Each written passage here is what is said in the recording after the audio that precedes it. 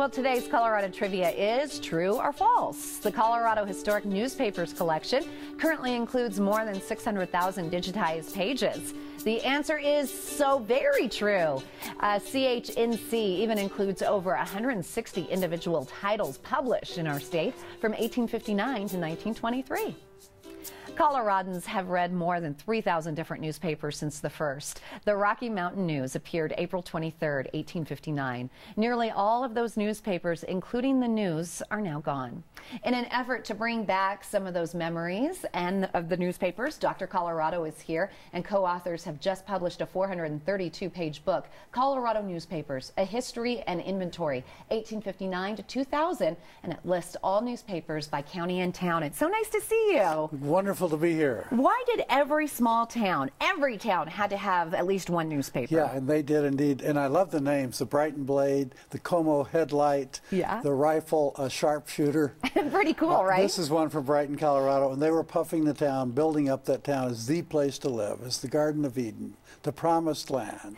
3,000 newspapers. How did every small town support that amount of newspaper? You know, supposedly a British visitor said, how can a little town like this support 2 newspapers? Yeah. The answer was, it takes 2 newspapers to keep the town alive, because the newspaper would puff the town, promote it, bring people in, promise that this was going to be the county seat or the territorial capital. Isn't that interesting? And Billy Byers, he was the founding editor of Colorado's first newspaper. Tell me more about him. Well, he's a fascinating guy, our greatest promoter by far. In the News, he even promotes steamboat travel up to Denver and claims that we had steamboat departures from here for Omaha, St. Louis, New Orleans. And you know what's interesting? He actually built his newspaper office in the bed of Cherry Creek. Why did he decide to do it there? He was trying to reconcile the rival towns. Denver on this side of the creek, Auraria on that side, were competing.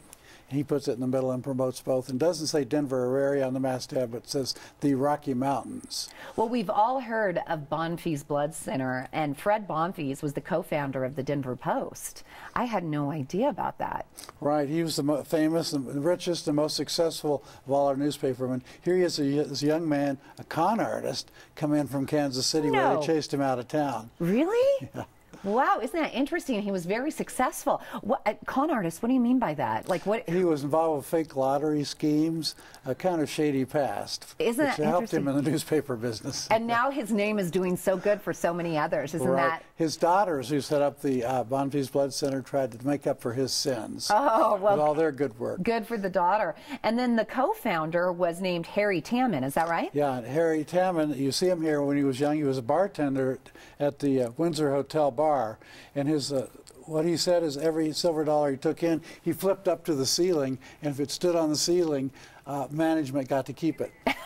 That rarely happens. Pretty smart man.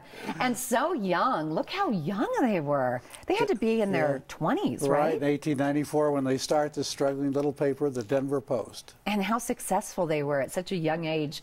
And how did the Denver Post become the most spectacular, but also the most profitable newspaper? Well, they ran these great big screaming red ink headlines with headlines like, "Does it hurt to be born?"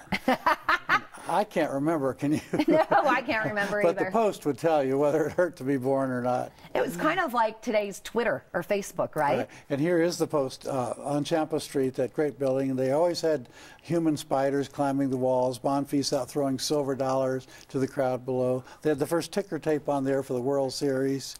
So it really was kind of like a circus act. Yeah, to keep people's attention, right? Yeah. Tell me about your book here. How did it come to be? Well, this woman, Helen Peterson, had done nearly all the work. For 50 years worked on it, then she dies, and then some of us took it on to just finish it.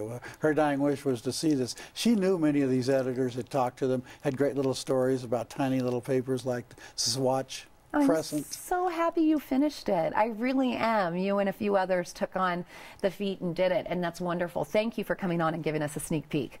Another book you're going to have to pick up about this guy. Pick up Dr. Colorado's wonderful look back at all of Colorado's colorful newspapers at the Colorado Press Association or at Tattered Cover bookstores. And of course, as always, you can follow all of the happenings of the good doctor at dr-colorado.com. He's a great guy.